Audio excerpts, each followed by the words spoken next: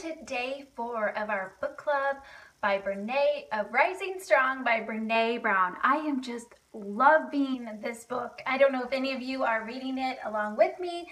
I know some of you are, but this book has just been messing with me in such a good way.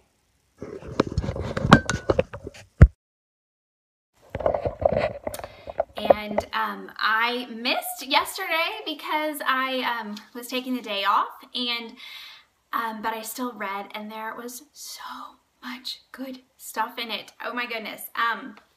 Good morning, Jillian.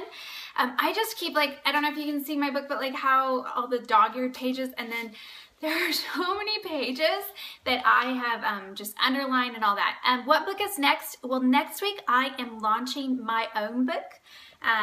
Money Making Mom comes out on Tuesday.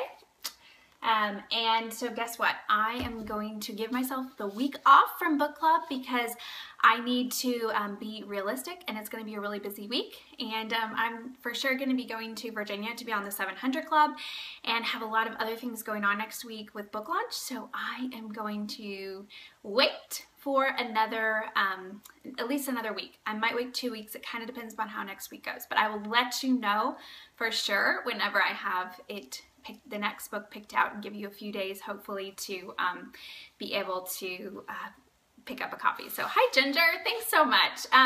Okay, so this book, oh my goodness, it's just been, it's been so good.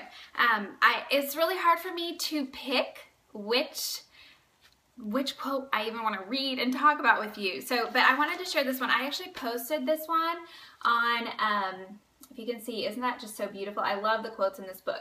But I posted this on my Instagram. I'm the Money Saving Mom on Instagram, and I posted that. It's integrity is choosing courage over comfort, choosing what is right over what is fun, fast, or easy, and choosing to practice our values rather than simply professing them. Choosing to practice our values rather than simply professing them. We talked about how the whole thing about story a few days ago, and how we can make up so many stories, and that if we don't know the truth, we will make up stories, and we'll make up stories in our head about what is actually going on in this situation. And I loved this very simple quote. It says, in the absence of data, we will always make up stories. So make sure that when you are telling something in your head, you're telling yourself, that person doesn't like me, or that situation is because of this, or I'm sure my husband's thinking this, or I'm sure my coworker is thinking this. Don't make up those stories. Don't make up those stories. Make sure that you fact check and get the right data. So that has really convicted me, but then this quote was so good. She was talking about how so much of the time we don't believe that people are doing their very best.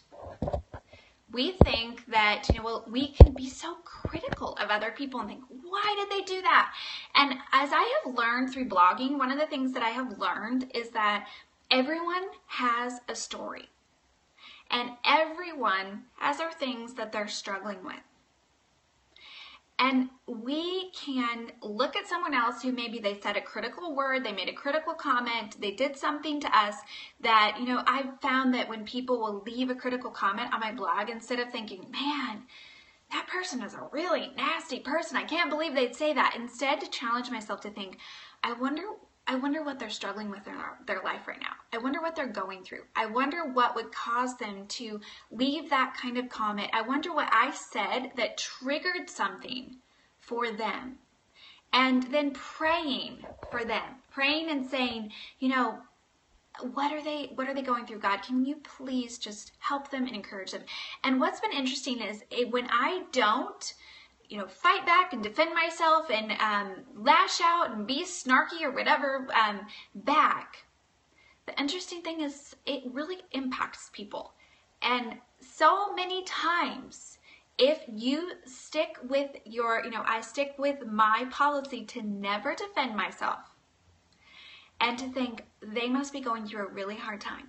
and probably this is not about me, this is about some situation in their life and I just triggered that for them.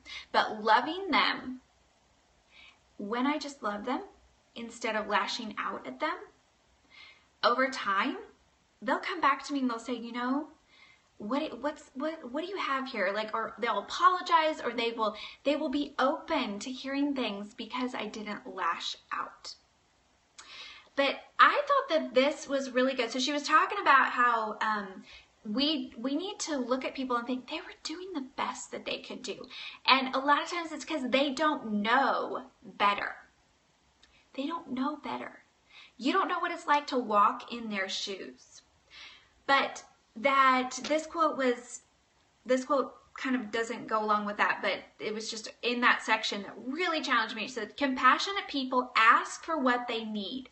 They say no when they need to. And when they say yes, they mean it. They're compassionate because their boundaries keep them out of resentment. How often do we say yes to something, not because we want to do it, but maybe we feel obligated or maybe we feel bad or whatever, but then we will feel resentment. And why do we feel resentment?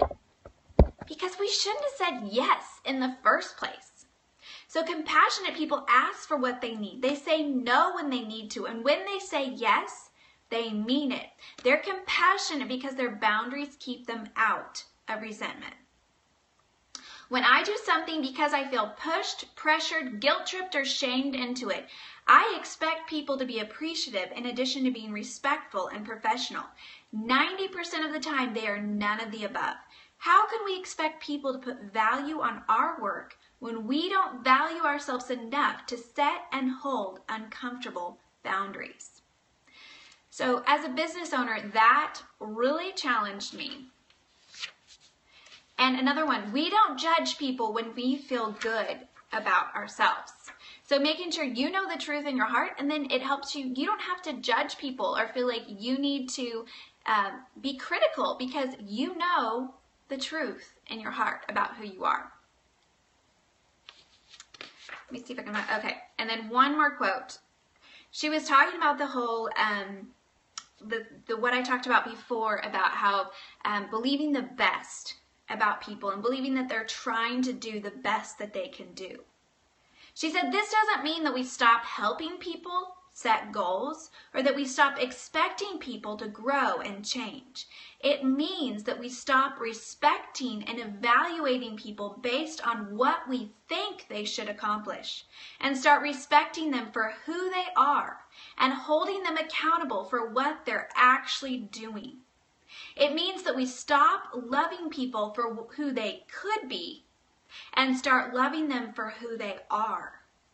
It means that sometimes when we're beating ourselves up, we need to stop and say to that harassing voice inside, man, I'm doing the very best I can right now.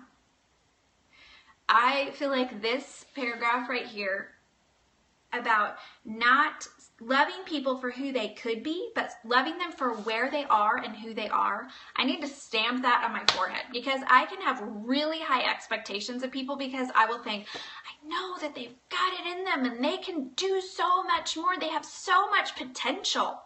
So then I hold them up to that potential that I think that they have instead of thinking, maybe they're really struggling right now with something. Maybe they're going through a really hard thing in their life and I am trying to get them to be up here, way up high, when I need to just love them right where they're at because that's what I want for other people. I want other people to love me right where I'm at instead of saying, you need to do more, you need to try harder, you know, that sort of thing. And so that just really challenged me. So that was from chapters 3 through 6 because I skipped today, so chapters 3 through 6, and then the next few days we're going to read, today it's 7 and 8, and then tomorrow I'm hoping to try to finish the book, but I am having to take it slowly because there's so much good stuff in it. So anyway, that's what I want to share today, and I will be back tomorrow after my morning scope to share more from what I'm learning from Brene Brown's book, Rising Strong.